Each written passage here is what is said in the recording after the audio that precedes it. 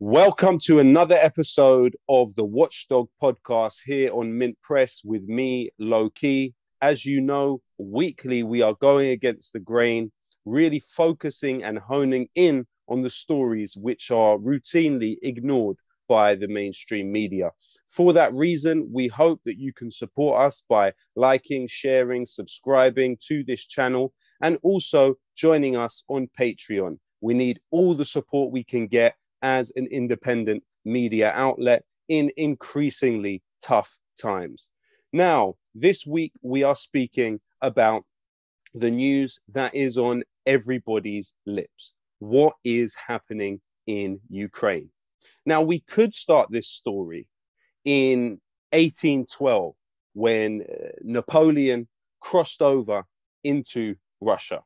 We could start this story in 1917 when the British, along with the Americans and the Japanese and the French, invaded Russia to do what Winston Churchill described as strangle the revolution in its cradle. But for the sake of time, we're going to start in 2008. You can access this document on NATO's website. The Bucharest summit, one of the conclusions of it and the joint statement of those attending it read as follows. NATO welcomes Ukraine's and Georgia's Euro-Atlantic aspirations for membership in NATO. We agree today that these countries will become members of NATO. Now, at the time, the Russian government made absolutely clear that Ukraine becoming part of NATO was an existential threat. When you think about it this way, and you look at countries like Poland and Romania already having NATO missile systems pointed at Russia from them, when you take into account that if missiles are placed in Ukraine, they will be 500 kilometers from Moscow. When you understand that NATO is a relic, this is an organization that in the early 90s promised it would not extend beyond Germany. And what did it do? It extended 14 member states closer to Russia. When you understand it as an organization which is aiming to essentially balkanize Russia in the long term, then it makes perfect sense what is happening today. Of course, Brzezinski, Jimmy Carter's national security advisor, wrote in his book, The Grand Chessboard, that without Ukraine, Russia goes from a Eurasian power to simply Asian. And we have seen this recent depiction on the front cover of newspapers and magazines of Vladimir Putin as essentially Asian. We've also seen the EU and Ukraine step up their relationship. Also, we know that the closing of the Nord Stream 2 pipeline is a major victory for the United States and the LNG producers, who now have the chance to take over the market of gas in Europe, especially in the situation that we are in today. What the closing of the Nord Stream 2 also represents is an opportunity for the United States to pass off the danger of a Russian, Chinese, and German alliance. And so by doing this, the United States is effectively separating Russia off from Europe. We also know that the State Department's head of Russia policy, Victoria Nuland, has been recorded several years ago discussing candidates within the Ukrainian government and essentially selecting who would be most pleasing to Washington. What do you think? I think we're in play. The Klitschko piece is obviously the complicated electron here. But I think your argument to him, which you'll need to make, I think that's the next phone call we want to set up, is exactly the one you made to Yats. Good. So I don't think Klitsch should go into the government. I don't think it's necessary. I don't think it's a good idea. I think Yats is the guy who's got the economic experience, the governing experience. He's the guy, what he needs is Klitsch and Tony Book on the outside. He needs to be talking to them 4 times a week, I just think Klitsch going in, he's going to be at that level working for Yatsenyuk. It's just not going to work. Yeah, no, I think that's right. Okay. When I talked to Jeff Feltman this morning, he had a new name for the UN guy, Robert Seri. Did I write you that this morning? Yeah, I saw that. He's now gotten both Seri and Ban Ki-moon to agree that Seri could come in Monday or Tuesday. Okay. So that would be great, I think, to help glue this thing and have the UN help glue it. And, fuck the EU. This is essentially a NATO war. Make no mistake about it. We've seen it lamented online that this war is afflicting, unlike previous wars, civilized people who look just like us. When you look at what happened in the last refugee crisis in Europe back in 2015, Poland was one of the EU countries that, was hesitant to take in refugees. Talk about what has changed. Just to put it bluntly, these are not refugees from Syria. These are refugees from neighboring Ukraine. I mean, that, quite frankly, is part of it. These are Christians, they're white, they're... This isn't a place, with all due respect, like Iraq or Afghanistan. This is a relatively civilized, relatively European, I have to choose those words carefully too, city where you wouldn't expect that or hope that it's going to happen. It's very emotional for me because I see European people with blue eyes and blonde hair being killed. These are not people trying to get away from areas in North Africa. They look like any European family that you would live next door to. And this is not a developing third world nation. This is Europe. We've seen very popular British broadcasters lamenting the use of vacuum bombs. Rumours of a thermobaric bomb, which is a sort of vacuum bomb, which, to be fair, the US has used before in Afghanistan, but the idea of it being used in Europe is stomach-churning. It's important to remember that the world's number one producer of thermobaric missiles, aka the vacuum bombs, which suck the air out of the people they target, is the US arms company Lockheed Martin, the biggest in the world. And their AGM-114 Hellfire has been used over the previous decades in Iraq, Yemen, Somalia, and Afghanistan, during which the value of Lockheed Martin shares increased by 1,235%. We are also seeing the walls closing in Britain and the United States on Roman Abramovich. Now, he is in a very difficult and tense position. We also know that Danny Dayan, the former head of the umbrella organization of the illegal Israeli settlements in the West Bank, of all of them put together, the Yesha Council, is lobbying the US not to sanction Roman Abramovich. Now, the way that it is being presented is that this appeal comes from Yad Vashem. Yad Vashem being Israel's Holocaust Center Memorial. Now, this organization not only is a third funded by the Israeli state, its chair, Danny Dayan, in this case, was selected by the Israeli government. Essentially, this is an arm of the Israeli government lobbying the US government not to sanction Abramovich. It's well known that he pumped over $100 million from the British Virgin Islands into David, an organization which is cleansing Silwan and Sheikh Jarrah of Palestinians as we speak. Now, UK Foreign Minister Joyce Analay described this organization, David, as carrying out radical settler activities under the guise of tourism. However, this organization has a UK branch by the name of UK Friends of the City of David. Now, the question has to be asked, why is this organization based here, one of its directors being the IDF spokesman, Doran Spielman, considered a charity by the UK Charity Commission? Also, in other news, we have seen BBC correspondent Jeremy Bowman and former main presenter on BBC's flagship political show, Newsnight, Emily Matlis, come out with very, very clear political statements encouraging different things within Ukraine. Now, Jeremy Bowen has put online this guide of how to use Molotovs to target Russian tanks. Now, it's important for us to point out the incestuous revolving door relationship that exists between the BBC, the mainstream media that we have in this country, and not only the Ministry of Defense, but specifically NATO. For instance, Mark Lowkey, who was the BBC's defense correspondent for many years, less than a month after he quit his job, went on to be NATO's spokesman. In fact, today you have a BBC broadcaster and presenter by the name Victoria Cook, who simultaneously worked for NATO.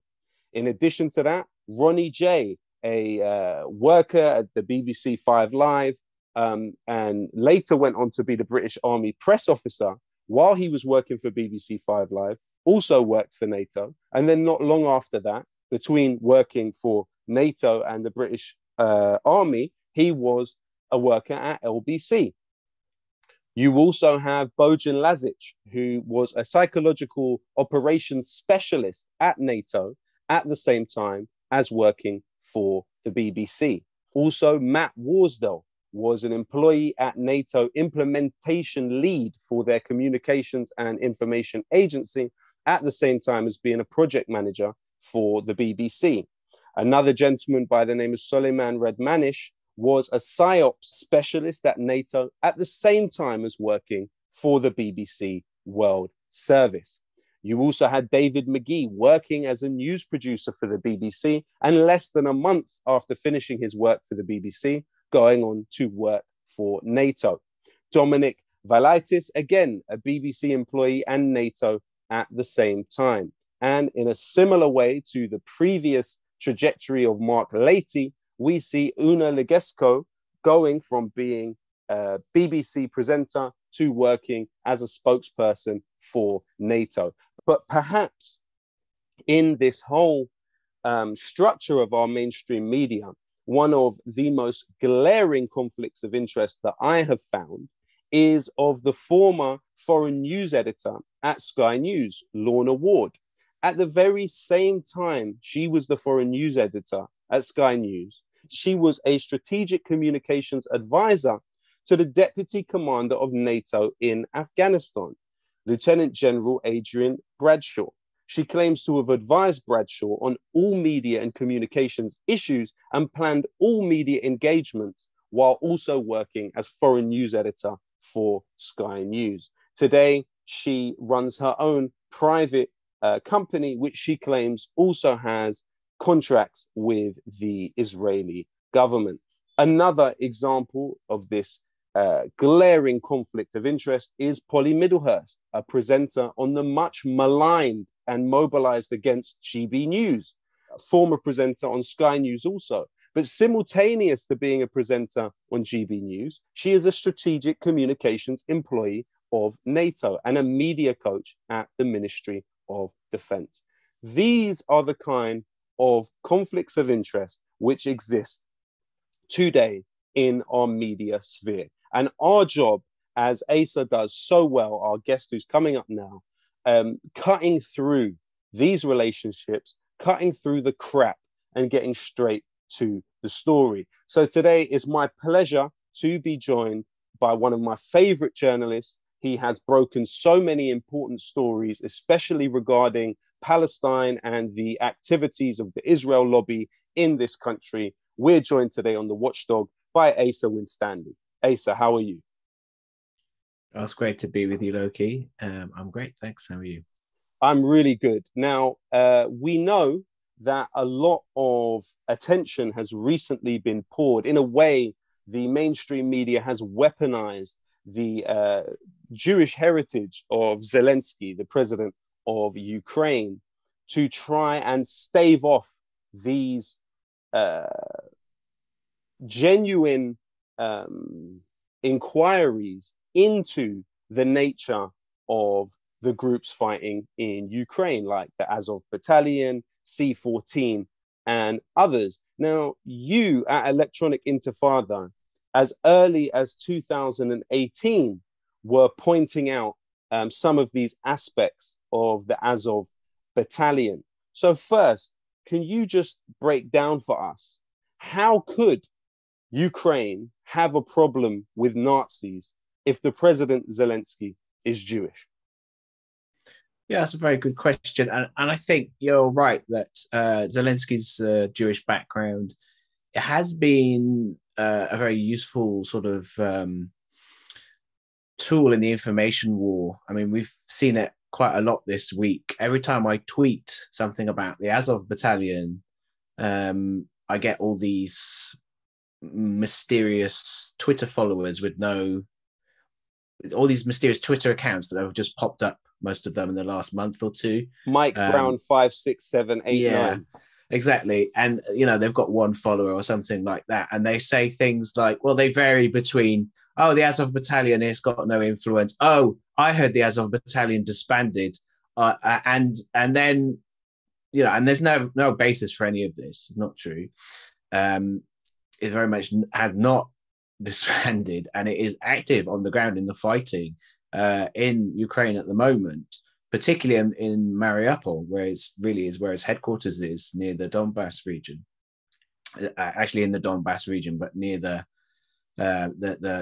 sector of the Donbass region which the pro-Russian separatists controlled up until this most recent Russian invasion. So you get all these bots, and they say things like that, but then they sort of vary between downplaying them, and then others, more disturbingly, say things, actually, they're Ukrainian patriots and they're just defending. It's important to note that these groups are Nazi groups, right? So, there's so much being said in the mainstream media right now. We're reaching a really dangerous moment where this kind of McCarthyism is being whipped up. This week we saw RT, Russia Today, removed from British airwaves, incidentally, due to a decision by the European Union and not the British government. So much for Brexit. And even YouTube blocked it in Britain, again, an indirect decision of the European Union. And a lot of the mainstream media propaganda is kind of counter propaganda, because they're saying, well, there's no basis to what Vladimir Putin is saying about Ukrainian Nazis. Unfortunately, regardless of what we think of Vladimir Putin and his politics and my politics, and obviously war is a very bad thing and nobody wants to see a war in Ukraine. But as it happens, when he talks about Ukrainian Nazis, he happens to be right. Like, okay, so people say things like, one of the objections when you point out to these various Nazi groups in Ukraine is, oh, well, it's not. It's an exaggeration, it can't be all the people in Ukraine. And that's right. Like, it's not all the people in Ukraine. But then when is it? Like, it never is. Like, the majority of the people in any country are never going to be Nazis. Like, that's the definition of Nazism. It's an armed gang of fascists that take over by force, whether, in an immediate coup or slowly. Hitler didn't come out of nowhere in 1933, let alone in 1939. He was slow. He tried to have the beer hall putsch and all this stuff, and he was building up his forces. And eventually did get some electoral success. But he never had this, he never had a complete unambiguous majority. There was always, at least 50% of the population that was voting for either the Social Democrats or the Communists. Unfortunately, they were divided between themselves, which helped. But the point is, the Nazis in Ukraine have important levers of power. So, for example, the Azov battalion, which I wrote about in 2018, this explicitly Nazi group, it's part of the armed forces. Again, one of the objections you hear when you point out to these Ukrainian Nazi groups online, and this is from just normal people as well, could just be liberals or whoever, or people who maybe are not that much informed. They'll say things like, oh, well, every country's got Nazis, and you're not objecting to them, and it's not most people. Yeah, there is. So of course, we have the EDL. They're not explicitly Nazi, but they're certainly a fascist organization. BNP, in decline, really. We used to have the National Front, and in America, of course, you've got the KKK and various neo-Nazi organizations. But like if I don't know, I'm trying to think of a parallel to the Azov Battalion. I suppose there's this group, this banned group, National Action, this extreme British Nazi organization, which was outlawed as a terrorist group. The Azov, what's happened with the Azov Battalion in Ukraine would be the equivalent of National Action being made a unit of the armed forces of Britain. Like officially not, and this is not infiltration. It's not like, oh, it's a few bad apples that have infiltrated. It's not like, oh, okay, there's some police that have got Nazi tattoos. That's a bad thing. Yeah, this is whole levels beyond that. In 2014, this organization was established and integrated into the Ukrainian armed forces.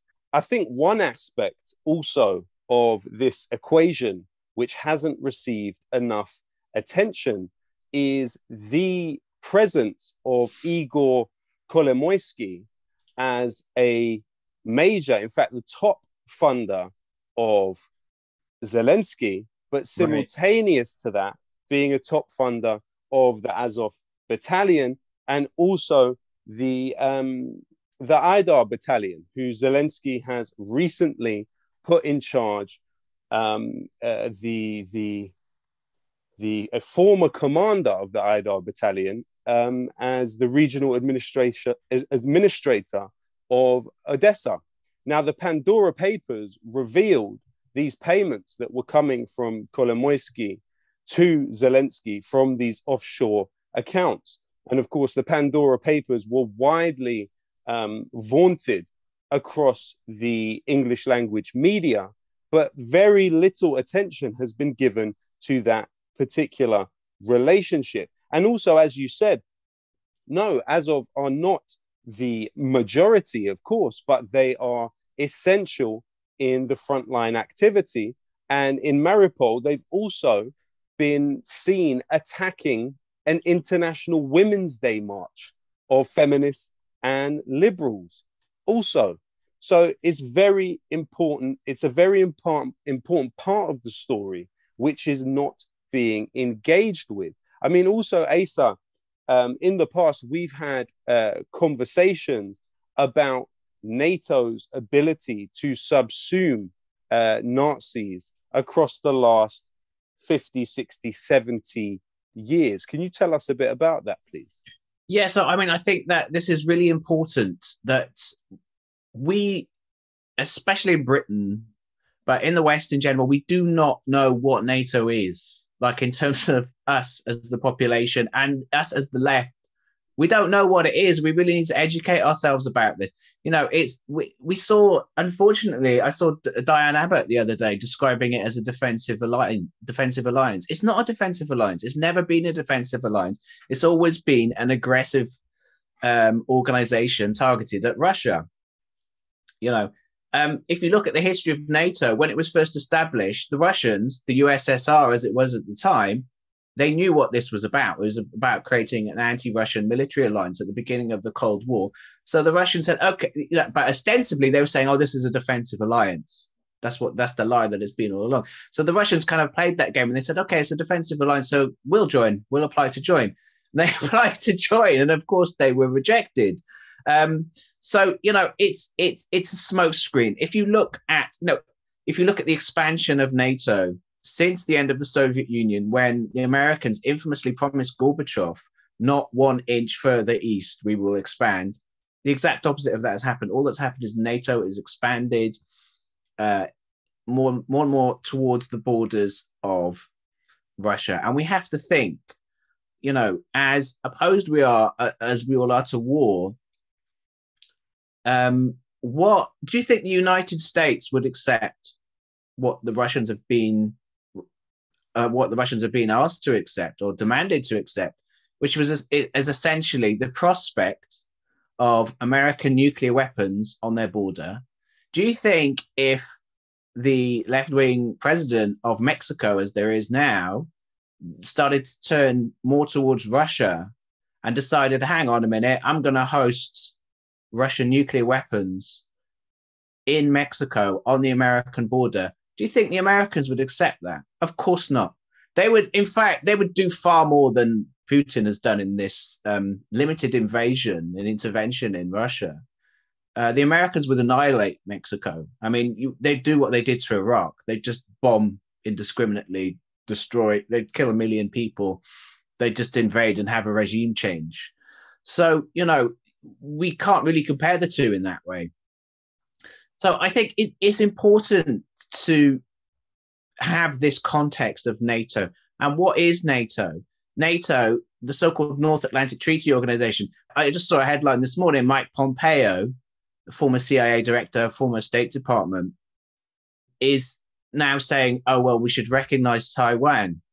You know, and then the next step will be, of course, to be getting Taiwan to join NATO. So, which is ludicrous, you know, North Atlantic Treaty Organization. You know, it's thousands of miles from the North Atlantic. So this is the pretext. So the history of NATO, it's important that people understand. The history of NATO is that it is a Nazi organization. I mean, that's not an exaggeration. After what has been happening in Ukraine is not unique.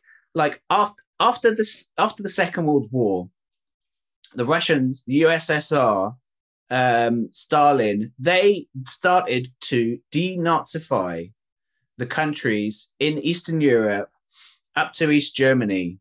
They denazified, and they executed Nazis. They removed Nazis from public life.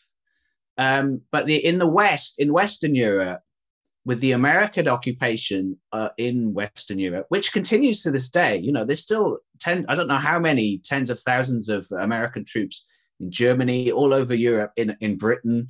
You know, America has nuclear weapons in Britain. The Nazis, the high level Nazis, and we're not talking about neo-Nazis here. There's no neo about it. They were Nazis. They were Hitler's Nazis, leading SS officers, perpetrators of the Holocaust. Some of the worst war criminals were rehabilitated, and they were taken and given top level scientific positions. They were used all over the world in by the American Empire. In all sorts of positions. So you can take one example of an SS officer called Reinhard Gehlen. He was responsible for some of the worst crimes in Eastern Europe. He was a intelligence officer. He was a Nazi intelligence officer. He headed the Nazi intelligence against the USSR during Operation Barbarossa, the Nazi invasion of the Soviet Union. And towards the end of the war, when it was clear the Nazis were losing, he switched sides. He went over to the Americans. His networks were then deployed all over the world to help American empire during the Cold War. And this is a big part, unspoken part of our history. You know, we always like which is not taught in schools. Like in our schools, we're always taught about the British war effort during World War II and all this kind of stuff, and how, you know, the Blitz and all these kind of things. Those things are true too, but there's this other side to it, which is that, yes, we were on the right side in terms of being against the Nazis in World War II, but there was kind of, in a way, at the end, there was a victory of Nazism, because some of the leading Nazis were then able to continue their work. And what happened was a lot of leading positions after the end of the Second World War were former Nazis. But in addition to that, and this is quite open, like the West German government as well, the West German government's intelligence services were led by top Nazis, including the Reinhard Gehlen, who I mentioned earlier.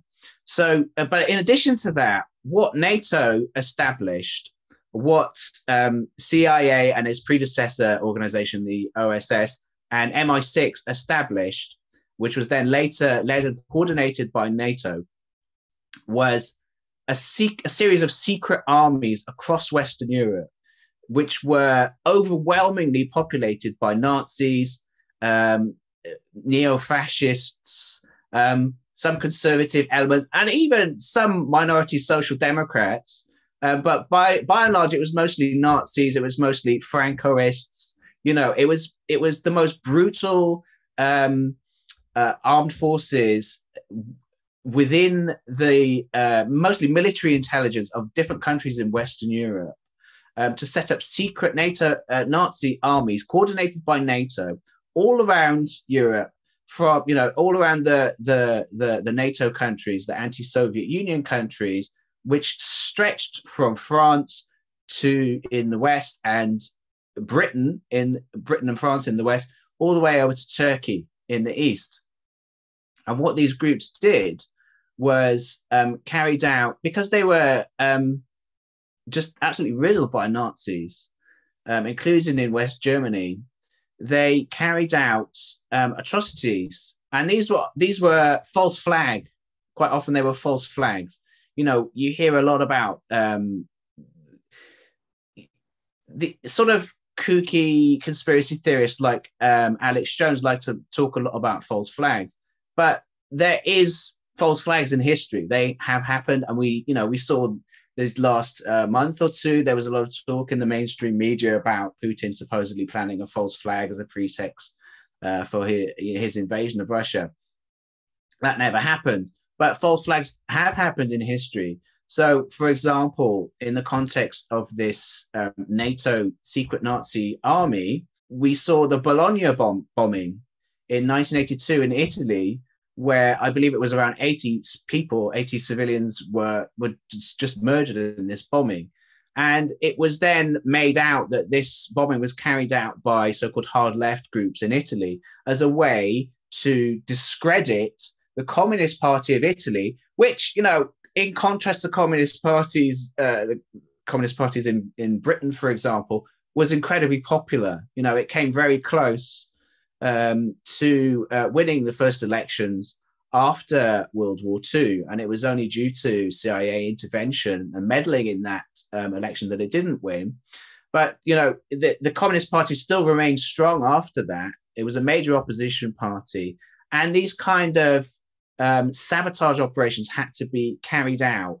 So these kind of false flag operations, so it was made out to be the work of the left, like a left-wing splinter group. In fact, it was the work of what was titled Gladio, Operation Gladio, which was the Italian branch of this network of secret NATO armies, which were absolutely riddled by Nazis and fascists of all kinds. And we could call the network as a whole has come to be known as Gladio, because it was the Italian part of this network which was first exposed in the early 90s. And this all came out. It was quite a big story at the time, especially in the European press. There was a Italian Senate investigation. It was a big scandal, but we've not really learned the lessons from it. And Gladio, I'm sure fake leftists, like especially Paul Mason, would like to say, if they ever acknowledged it, were forced to acknowledge it, would say it's a thing of the past. But I think what we're seeing in Ukraine now represents a kind of victory of Operation Gladio, because, of course, Ukraine in the days of Gladio was part of the Soviet Union, and there was no question of these so-called stay-behinds being in the Soviet Union. There would instead be sabotage operations against Soviet countries. So, what I'm trying to say in a nutshell is that the fact of these Nazis in Ukraine today holding such a huge influence of power, and maybe we can get into more detail about how they do that. There's a long history to it. It doesn't come out of nowhere. Absolutely, man. And it has been said that if we were to try and list every single Nazi that collaborated with the CIA, it would take almost 3,000 pages. One of the most clear examples is the team that Sidney Gottlieb, the US scientist who worked for the CIA developing MK Ultra, the team that he assembled around him of doctors and scientists, a huge portion of them were people that had worked directly for the Nazi Party. Now, one side of this, which I just want to mention, is also that when cutting Russia off from the global economic system in the ways that the US and many different companies have, you've now seen a bloc develop whereby China, Russia, and India have agreed to trade not in dollars. Now, that in and of itself is an economy of over around 2.5 billion people. In the long term, this will further isolate the United States. But obviously, in the short term, there will be considerable damage from this. I think it's also worth mentioning that across the first 4 to 5 days of war, you saw the price of shares in the French arms company Thales increase by over 26% in 5 days alone. It's important for us to note at this point that Thales, who will no doubt be arming all of the neighbor states to Russia, we know that Ben Wallace, the defense minister here, has called for a boost of over 25 billion of the British arms budget, that Thales have recruited basically a bunch of former British politicians to help them in their mission. One of them is James Arbuthnot, a former Conservative MP who has been on the board of Thales for quite some time. You also have General Timothy Granville Chapman on the advisory board of Thales. He was previously the Vice Chief of Defense.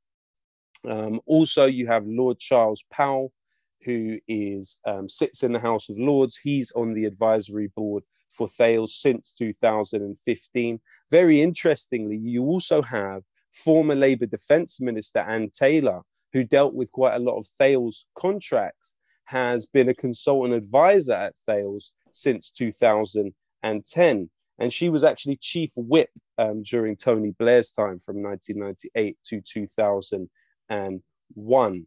So these are the people that really benefit from wars. Of course, the price of shares in BAE Systems has risen. Well, it rose over 21% in the first 5 days of war. We know that Lockheed Martin and Raytheon, the producers of the Javelin military hardware, which has been so useful to the Ukrainians, the price of their shares have also increased exponentially, essentially. But also, Asa, it's important to ask you at this point, in 2018, you published an article for Electronic Intifada questioning whether Israel was actually arming the Azov battalion. Is that the case? Yeah, it wasn't questioning it. It was saying that they are outright.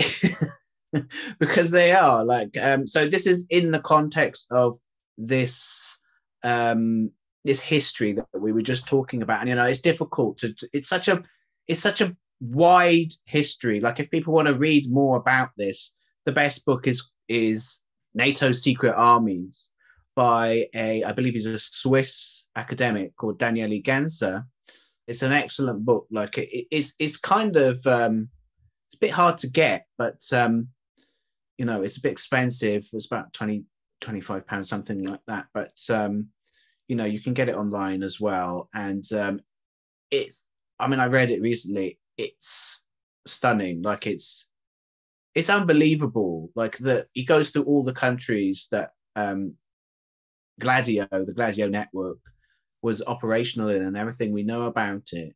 And it is so hard to get your head around, because it's like, we have this image, especially in Britain, of we're the good guys, we were on the right side.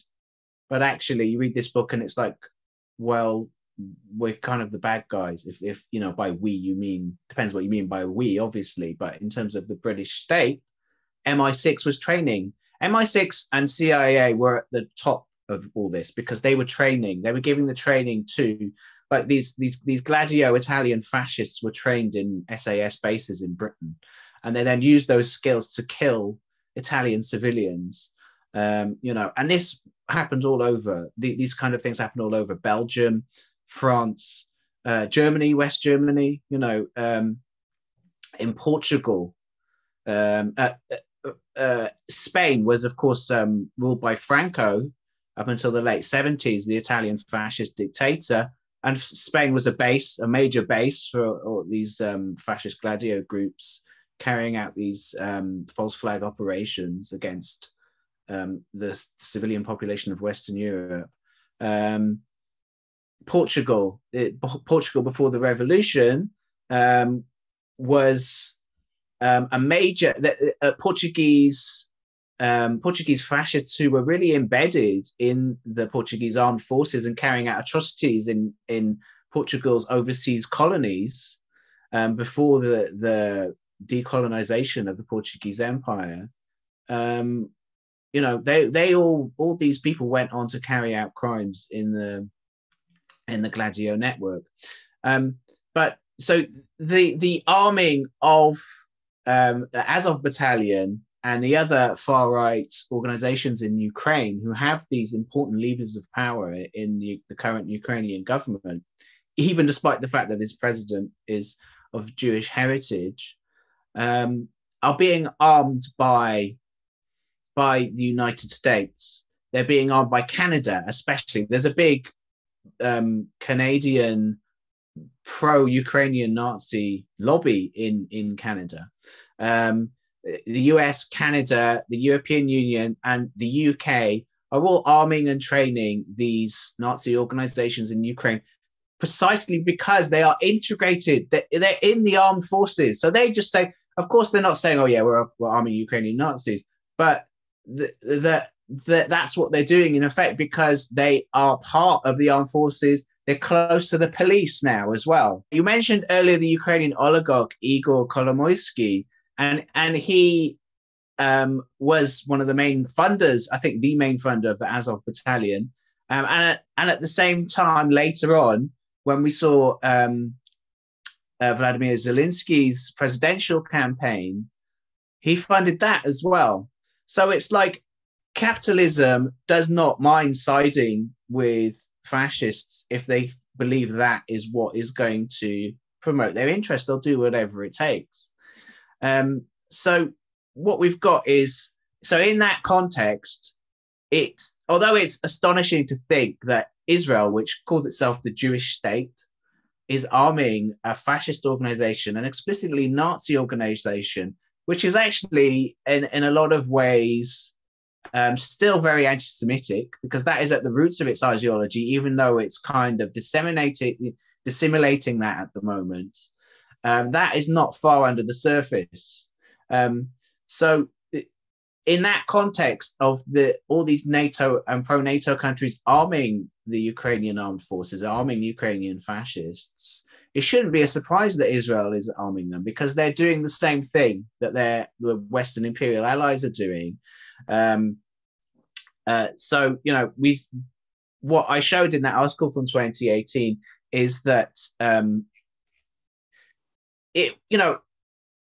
the story was quite big, and people were like, oh, this is amazing investigative journalism. And it was quite hard work, but like the basics of it are not that hard to find. All I had to do was look on the Azov Battalion's website and their YouTube channels and their online presence, and it's all there. Like, they're openly waving these Nazi flags, as basically a swastika symbol, the Wulst angle, which looks quite similar to a swastika, but it's another symbol that was used by SS tank divisions during World War II. So it's an explicitly Nazi symbol. They also use the black sun, which is a neo-Nazi symbol used all over Europe.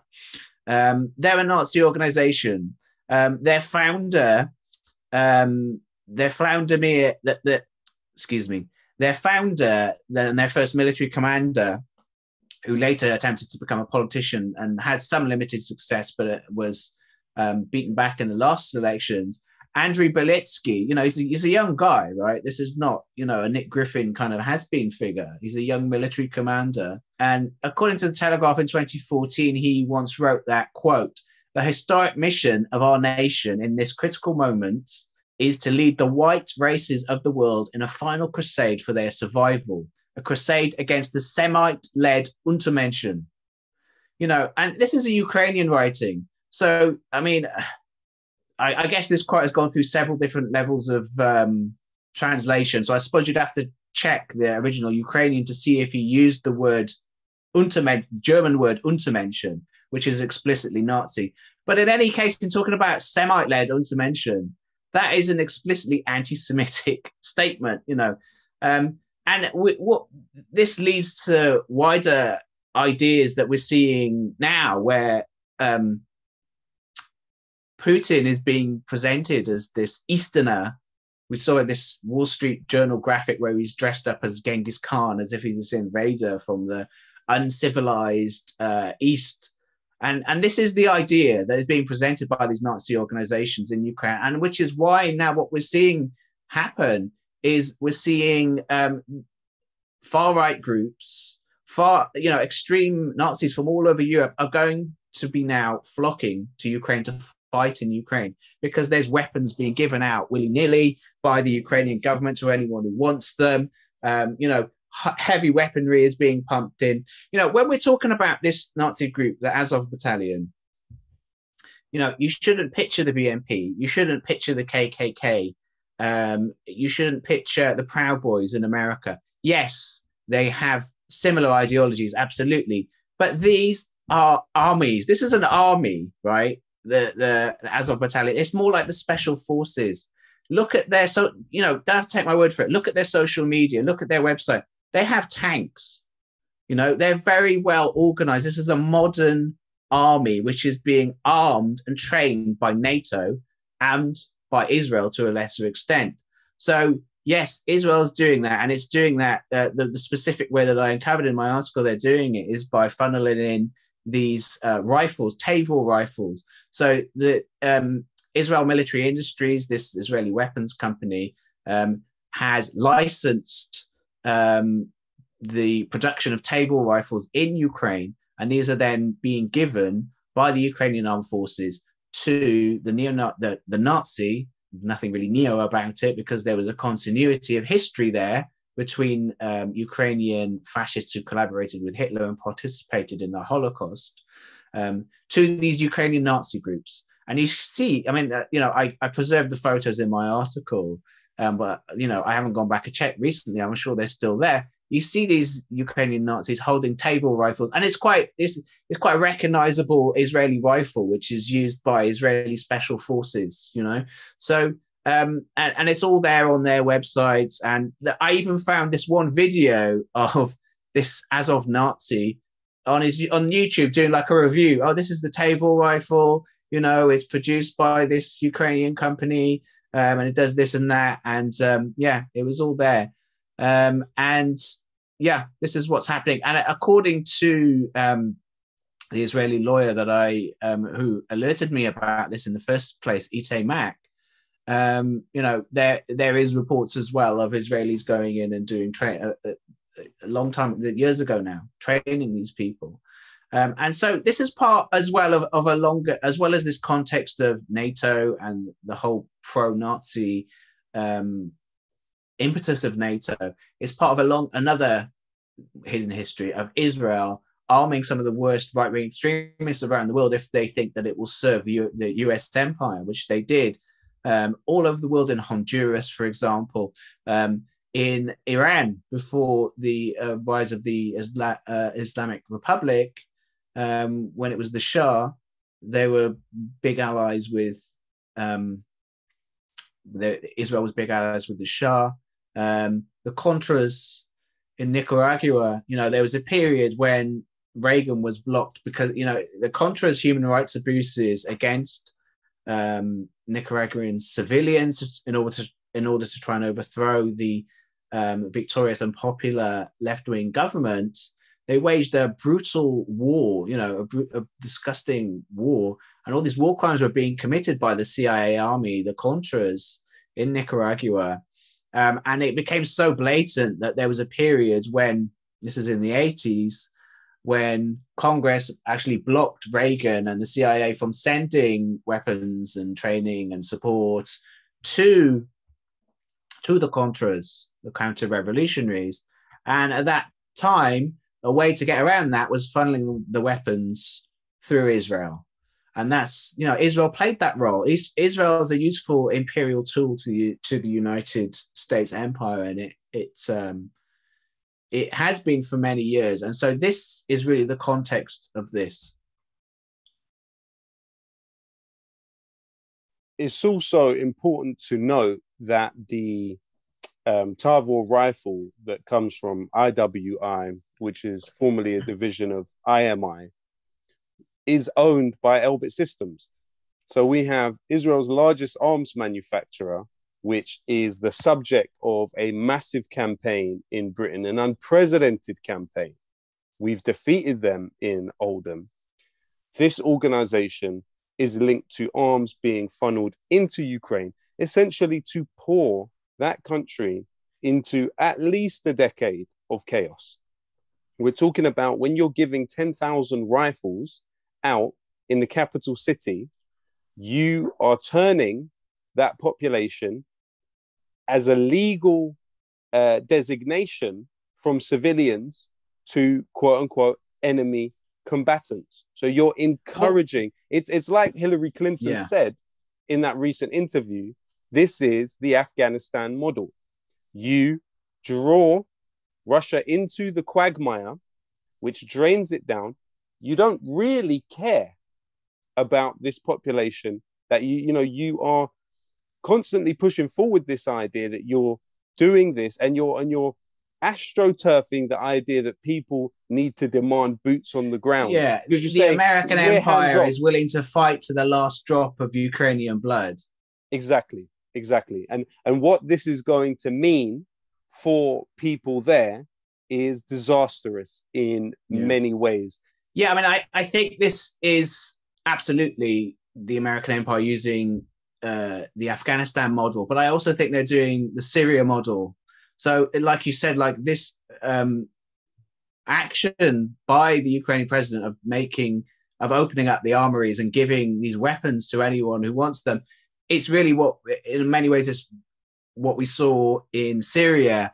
And we see billions really going in from the CIA, from CIA contractors, CIA mercenaries, to funnel to Ukrainians. And what we're seeing is they're, of course, claiming that they're going to be funding essentially moderate rebels, right, against the Russian intervention, against the Russian occupation as they see it. They're going to be arming what they will claim are moderate rebels in exactly the same way as they did in Syria. But what will happen is, in exactly the same way as in Syria, the weapons are going to the worst, most regressive forces in the region. In the case of Syria, it was Al-Qaeda and ISIS. Essentially, that's what happened. All these kind of moderate rebels melted away, but Al-Qaeda and ISIS was really what were being armed in the end of the day. The same way here, the people with the most power who are going to be getting all these weapons are the Azov sector, the Azov battalion, the right sector, and the other Nazi groups in Ukraine, because they are going to be the most determined fighters against the Russians, because they're the most anti-Russian forces. So that's what's going to be happening. And it is we can only hope for de-escalation, for return to negotiations, and for a military wind down, and for a negotiated settlement. But I'm afraid that I fear the same thing happening that you do, which is a decade of chaos in Ukraine funded by NATO weapons. I think it's also important that I clarify one of those things that I just said. So the Tavor is produced by IWI, which is owned by the SK Group. Now, formerly, it was a division of IMI, which is owned by Elbit, but it was sold to the SK Group in 2005. So it's important that we just have that clear. So, Asa, Where can people keep in touch with your important work? There's so much more to talk about, and we'll have to have you back on another occasion to talk about the way in which we now find ourselves with the majority of the left in this country, essentially to the right of Henry Kissinger on foreign policy, especially regarding Ukraine. It was Henry Kissinger that argued in the Washington Post in 2014 that it would not be a good idea for Ukraine to join NATO, and rather than serving as a bulwark of the West against the East, it should serve as a bridge.